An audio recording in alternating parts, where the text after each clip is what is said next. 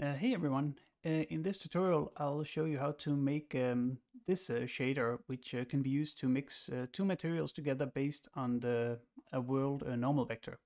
I'll do this in Godot 3.5, but the shader also works perfectly fine in Godot 4. You just need some small changes. I'll include a version of both in the resources down in the description, so if you just need the shader resource, you can just grab it there. Okay, so we're ready to get started here. I have set up a new project in Godot. I've just created a scene here with a world environment, just with some tone mapping and a sky and a directional light, just so everything looks a bit better. And I have some assets already ready in here. I have a simple boulder model, and then I have two sets of PBR textures. So if you want to use these, you can just find them down in the description. But you can also use your own set of textures, or maybe just one of the built-in models if you want. You just need two sets of PBR textures, like at least an albedo and a normal for each of the two sets. So we'll just drag the boulder model in here. Let's just reset its transform. And then under geometry, material override, we will just create a new shader material and click on that. And in the new shader, we'll create a new visual shader. Here we have the shader editor. And let's just go back here and let's just save the shader.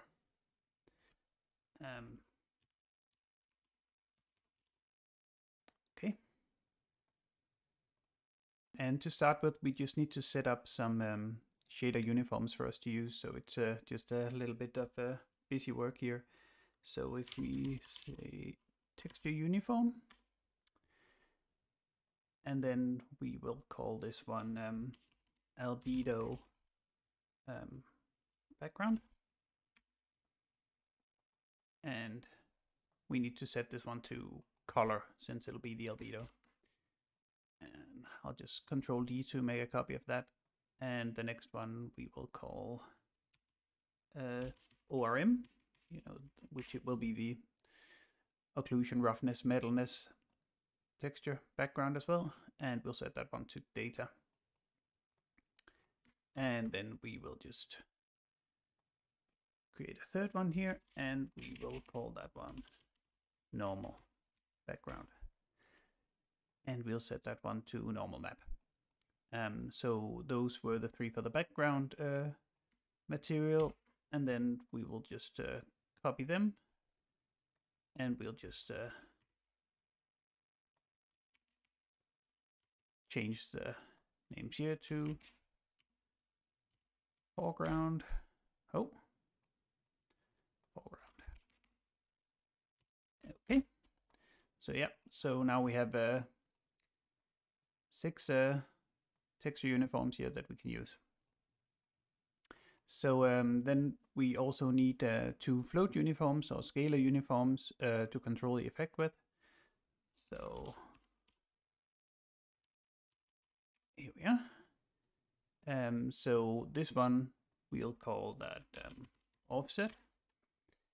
And we'll use this one to control how much of the two textures are getting mixed together. And we'll set it to have a range of -1 to 1. We can set its default value to be 0, that's fine. And we'll create a second one, which we'll call fade. And we can give that a range of 0 to 1 and a default value of 0.1. So this one will control how wide the transition between the two sets of textures will be. So at this point, we're ready to get started more properly here. So let's start out by working on this mask that we want to make. So we want a mask for everything that's pointed up. So we'll do that by comparing two sets of vectors, the up vector of the world and the normal vector of the model. And we'll compare them using the dot product. So the dot product takes two vectors and it returns a scalar or a float between +1 and -1. And you get a +1 back if the two vectors are the same, and you get a minus back if they're exactly opposite of each other and any value in between, basically based on how much they differ. So we're gonna put the normal of the surface, which is the input set to normal, in, and then a vector that's 1 in the y-axis, so that's the up vector. And if we plug that into the albedo, then we'll see we get a mask pointed upwards. The problem is if we rotate the camera here, we can see it follows the view, so that's not so good. So why is that? So to figure this out, let us have a quick look in the manual here. So we're on the manual page for the shader reference under the spatial shader. And if we look under the fragment built-ins, since we are working in a fragment shader here, we can see that the normal by default is in viewspace. So that's our problem, because we're comparing it to the world up vector, which is in world space. So which is here in. So how do we fix this? We need to convert this world space vector into viewspace as well. So we're comparing them both in the same space. And we can just find the right matrix that we need to multiply with to do that. And we can see here that that is the inverse camera matrix. Because you can see that's world space to viewspace transform. So let's try and do that. So we'll search for the transform vector multiplication. And then we will need the inverse camera. And then we need to multiply. And then we'll just put in that world vector here instead. And we just need to set this to be AB 3x3 instead of the normal one, because this is a direction rather than a position. You need this if you're moving the vertex around. You need this if you're moving something like a normal around. So let's plug this in instead and see how that looks. And it looks a bit different. And now when we're rotating the camera, nothing is happening, so that looks good. One thing to note is that if you do following along here in Godot 4, this is called the view matrix instead of the inverse camera matrix. Now to give us some control over this mask, we're gonna use a smoothstep function. And this value needs to be plugged into the X instead.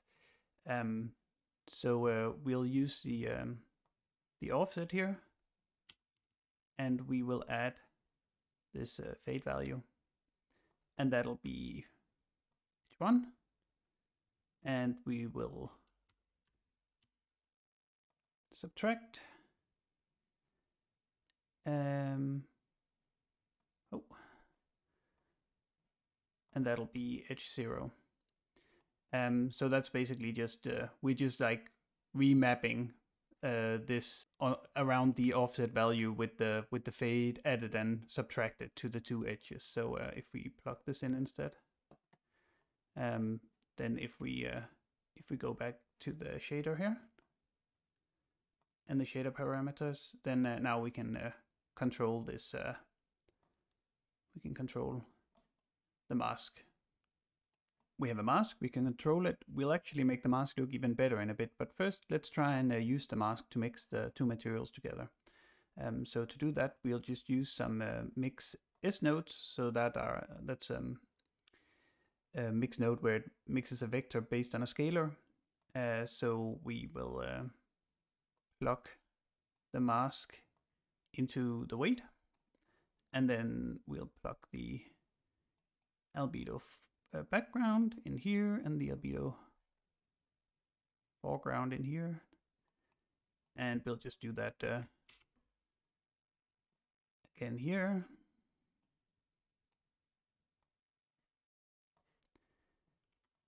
Some more busy work here. Let's do it one more time. Oh, here, and oh, let's just move the mask down here just so we can do this. Okay, great. Everything is connected. Let's try and connect it up. So we will put the albedo in here. So this is the ORM texture, so we need to decompose that to get the 3 different values. So the first one is the occlusion. The second one is the roughness, and the third one is metallic. And the normal one we put into the normal map. And of course, nothing much has happened yet because we haven't assigned the texture, so let's try and do that.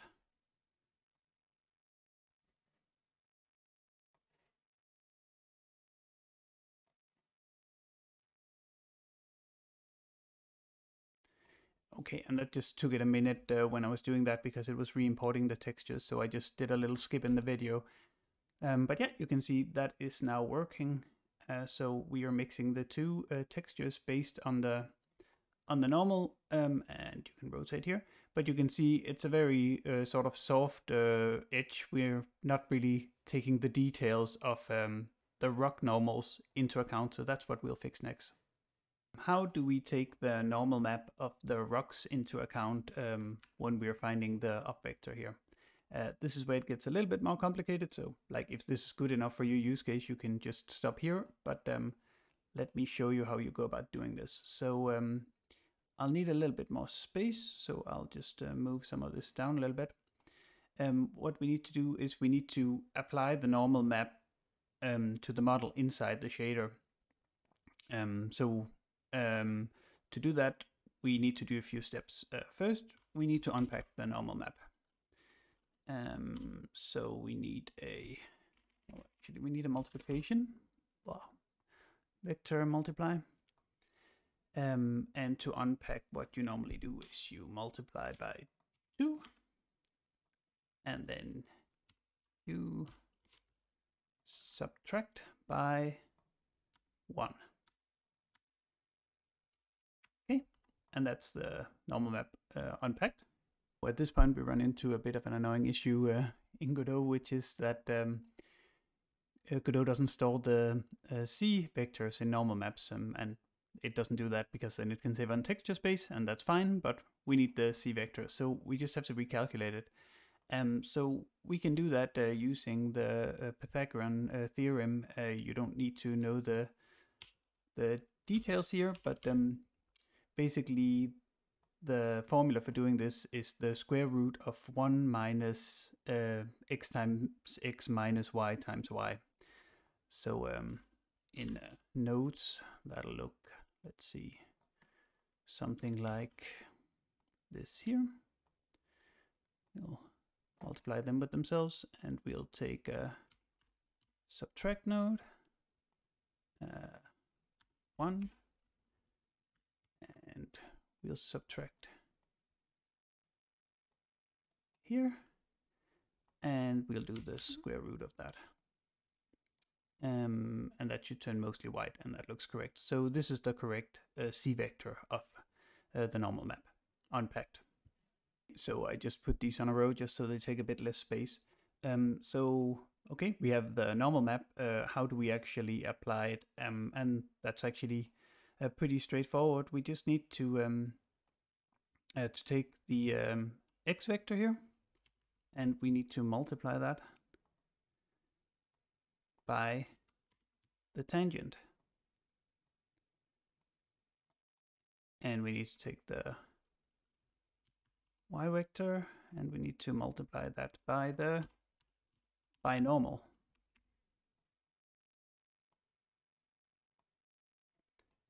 And you can probably guess where this is going. We need to take the last one, and we need to multiply that one by the normal. Okay. And we just add all these together.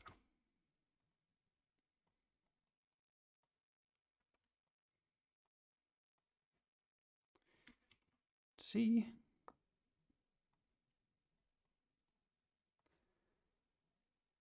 So yeah, so this will be the surface normal with the normal map applied in viewspace, basically.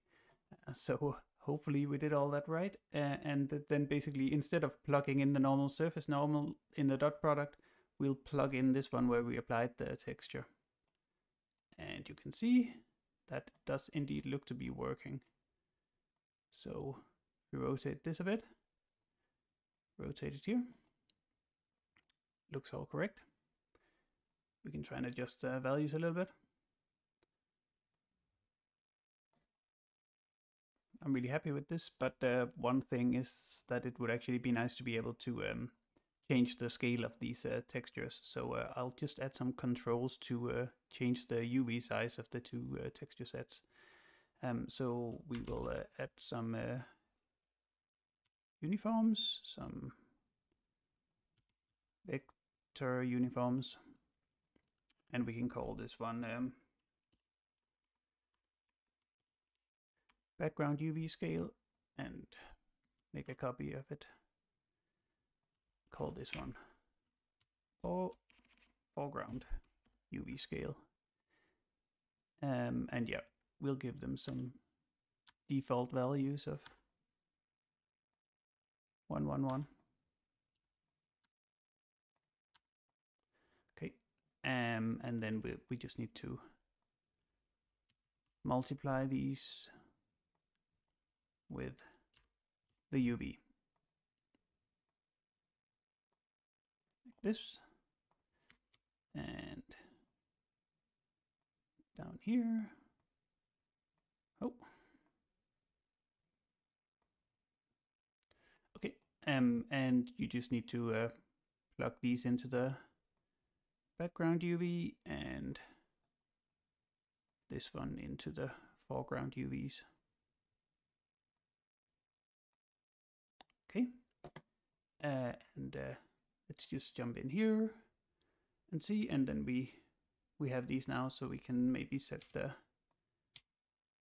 background scale to 2 and the foreground scale to 4, and it just, yep, gives us a little bit more control. So yeah, I'm happy with that. That is the shader finished. Just to finish up here, I'll also show a written version of the shader that I'll include in the resources if you want to just use that. Let's have a look here. So you can see we have some uniforms for to control the offset and the fade like the other ones. We have the UV scale controls. We have the 6 textures, and here we apply the UV scaling. Here we read in the 6 textures. Here we are unpacking the background normal. Here we are recalculating the C value of the normal with the square root like I mentioned before. Here we are applying the normal. Here we are creating the up vector that's in viewspace.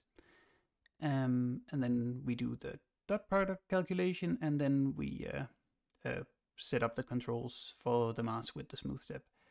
And then down here at the bottom, we are just mixing with the mask and applying the different textures. And you could just, if it isn't clear already, you could obviously just do this with separate roughness textures and ambient occlusion textures and emission textures or whatever you have. Like I was just using the textures here, so I do that part in one go. And here we are. Thank you so much for watching. If you like this tutorial and want to support me in making more, you consider joining my Patreon. Thanks to my patrons, Ratilla, David Masiaka, Andres Hernandez, Mike King, Decaying Dev, Alex Litinsky, Elias Eskelinen, Joseph K. Trombone, Winston, and Space Chase Zero. Thanks everyone.